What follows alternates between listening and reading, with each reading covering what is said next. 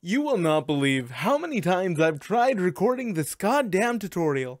Hi everybody, my name is Paul, and Voicemeeter Banana is absolutely one of the most complicated pieces of software I've ever had to try and explain to anyone. I have had to go through the explanation of this multiple times, and I am preemptively creating this video so that I can just send it to people whenever they ask me, "Hey Paul, how does that audio recording software work?" Oh god, is this answer ever complicated? But before we actually start the tutorial, because this is a very complicated piece of software that will inevitably make you lose audio at some point, let me go ahead and get you familiar with a very certain window. You are absolutely going to be familiar with the sound window. This little window right here that allows you to basically look at all your current playback devices, all your current recording devices, is going to save you so much headache. Because this is where all of your problems will happen. Usually, what ends up happening is whenever you connect a new device to Windows, and Windows detects that as a playback device, Windows will be like, "Oh shit, there's a new pair of speakers here. Let's go ahead and make that the default device," which means that during the middle of a tutorial, if you decide to install these pieces of software and Windows detects it, and it will detect it as a playback device, Windows will automatically default that to being your default, which means that whatever you're currently listening to me on is not going to work in the foreseeable future. So, if you lose audio at any point during the process of this tutorial, I'm going to recommend that you go into your playback devices and you set your default device back to what it was before. If you are watching the video and your audio cuts out midway, you may have to close down your browser and then open it back up again in order for the audio to work after you've switched devices, because it's just weird like that, and it doesn't always work the way that you would want it to. But back to the point. I'm being really salty. I'm sorry. This tutorial has been super stressful for me. Okay, first things first, you're going to need to download a virtual audio cable and Voicemeeter Banana. You can download both of these in either, I believe it is the zip file or the exe. I personally go for the zip files every time, but I believe there's an exe for, actually, I don't think there is one for voice VB cable, but there is one for Banana. For Banana, you can pick either. For VB audio cable, you're going to have to know how to unpack zip files. Find a tutorial for that. These are the two main pieces of software we're going to be working with.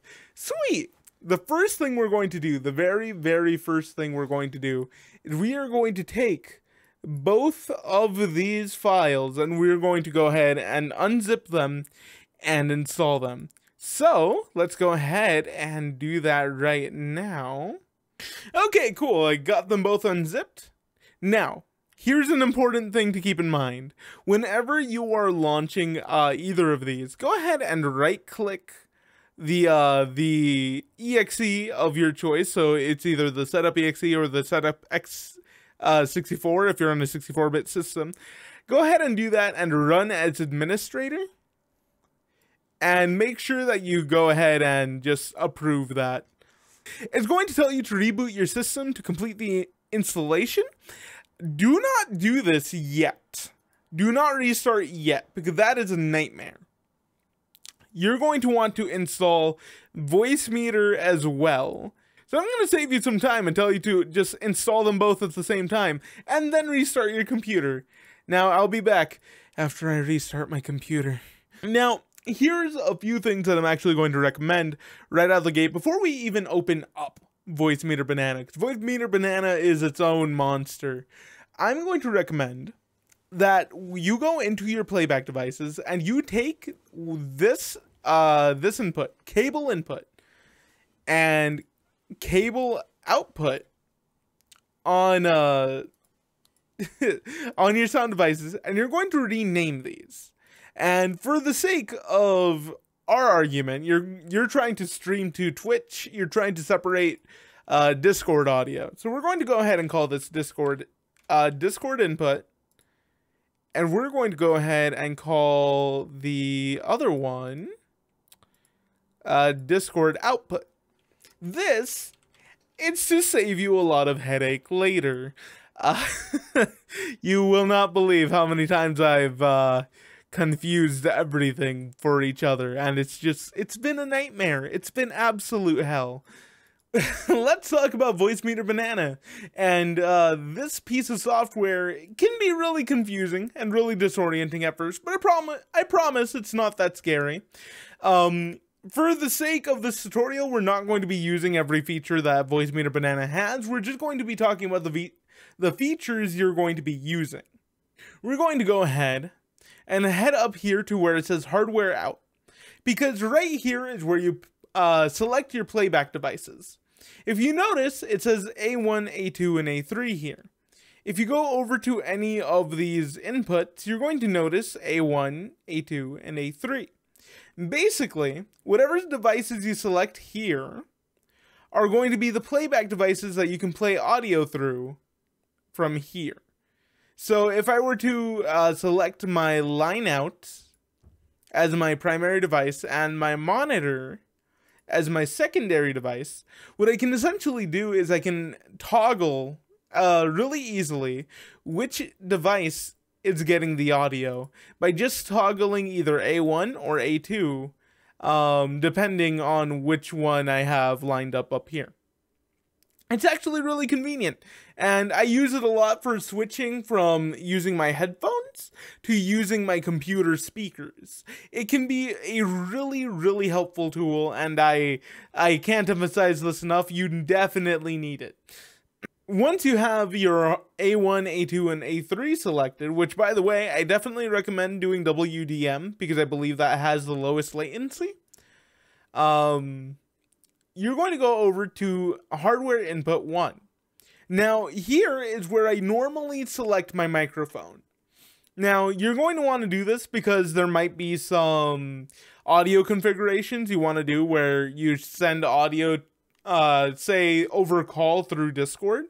You're going to need your microphone here in order for you to essentially push out not only your voice, but your desktop audio through, say, Discord, so that your friend can also hear your music or something along those lines.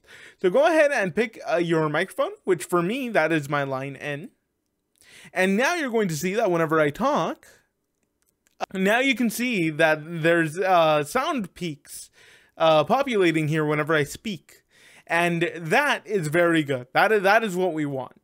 Now, I do have this in my setup, but I don't actually use it at this current moment in time for my personal setup.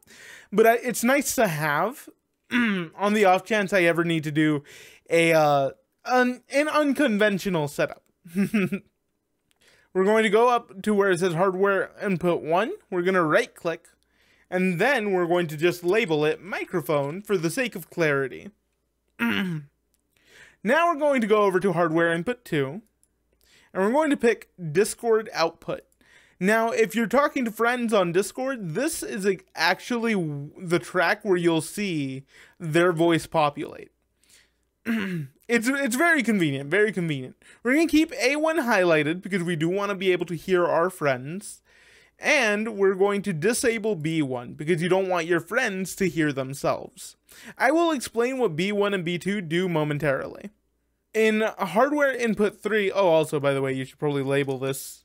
Now, in hardware input 3, I'm actually not using it, but I have used it in the past. If you decide you want another audio input that is separated from your desktop, this is definitely the way to do that. So just make sure that you only use what you need and you deselect anything that it might be confusing or disorienting. And for the last part of the tutorial, we're actually only going to use Voicemeeter VAIO. We're not even going to use the auxiliary input device. So we're going to deselect these. Okay, so now what we're going to do is we're going to essentially go into our playback devices and we're going to select Voicemeeter input. Now, if you didn't follow this tutorial correctly, what will happen is you probably will lose audio at this point. However, if you did follow the tutorial correctly, when you press set default, you shouldn't lose audio. You may have to go back and restart your Chrome or your Firefox, but generally speaking, you shouldn't be losing audio. You should still be able to hear the video once you restart Chrome or Firefox. So now you can actually tell that when we play audio, which what am I going to play for the sake of this example? That is the question. Let's go ahead and do some relaxing Zelda music. You can now actually see on Voicemeeter that under Voicemeeter VAIO, there are audio peaks populating. And we can turn them down. And we can turn it up. Not that I would recommend that. It's very convenient. Now then, I did promise, so let me talk to you about what an audio mix does. So if you notice, and I'm actually going to go ahead and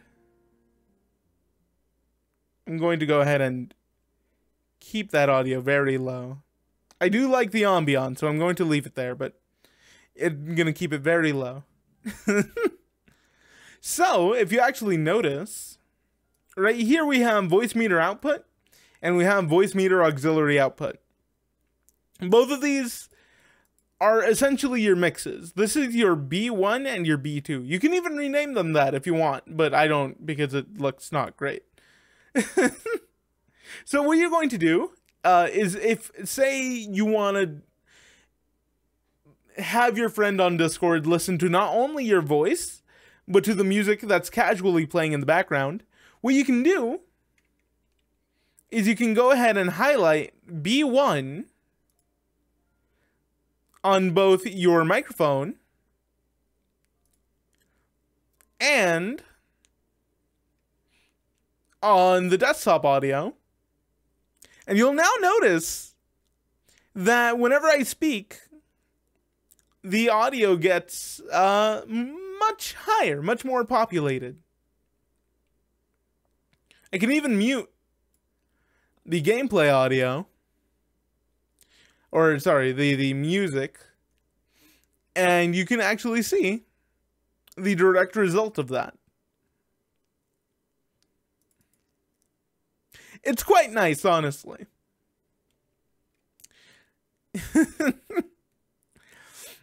And this is really helpful if you want to like send your audio over Discord for any reason. I personally also use it so that I can send my gameplay audio through my mixer into my computer over Discord to my friends so that they can basically see me play games in real time, despite the fact that they are multiple states away. And now I'm going to go ahead and disable these because I'm not going to use these for the time being. Let me show you why this is cool in both Discord and in OBS. So let's go ahead and go into our audio devices. I'm going to go ahead and disable these for the time being. And okay, cool. Everything's still working on my other OBS. I'm just keeping an eye on everything. So, in the audio settings, you're going to pick a few different devices. You're going to go ahead and pick, for desktop audio, you're going to pick Voicemeeter input. Because we set this as our default device in the playback devices, this will actually contain all of your gameplay audio. In desktop audio 2, we are going to go ahead and pick Discord input. This will obviously be your friend speaking. under your mic, go ahead and just pick your microphone. Don't even bother picking any of the other options. For me, that's my line in. And if you want to get a little bit more spicy, you can go ahead and pick your Voicemeeter output. Now let's go ahead and click on all of those and see what's going on. So, as you can see, I have my desktop audio here. And this is actually playing all of the Zelda music very loudly. Fortunately, you can't hear that in this recording, but trust me, it would be very loud. I'm going to quickly mute. That audio because it was starting to get a little bit loud and a little grating on my ears. So now you actually have individual volume control of not only your desktop audio, but you can also have volume control for your Discord audio. And that is usually under desktop audio too. We can just go ahead and quickly rename that to Discord for the sake of clarity. And if I were to go into a call, you can now see that the audio playing through Discord is currently being played through here. And it's super easy to set up. All you gotta do is head over to your Discord settings, go into your voice and video, and make sure that your output device is Discord input. And here's an even cooler part. You can actually influence the volume of the audio that gets played through your headphones. So I'm actually going to use a different audio device. Whoops! Please give it back to me. Thank you. I'm going to use a different audio device to actually show this. This is going to be my USB audio codec. As you can actually see, my headphones and my Discord audio are both very different volumes. My headphones are currently muted and my Discord audio is incredibly loud. But I can't hear any of it because I currently have it muted in Voicemeeter Banana. It's quite useful actually to be able to do things like that. And alternatively, what you can do is if you wanted, you can have music playing in the background through any program really. It could be like Spotify, Discord, it doesn't matter. You can have it playing in the background, but it won't output that music out to stream. There's a lot of different combinations that you can do for this, and if you want to see another combination, which I will be glad to show you right now, here's what we can do. Going back to our desktop audio, we're going to go ahead and show our mic auxiliary 2 is actually comprised of not only my voice, but my desktop audio as well. There is a lot of power behind Voicemeeter Banana, and this is only a taste of what you can do.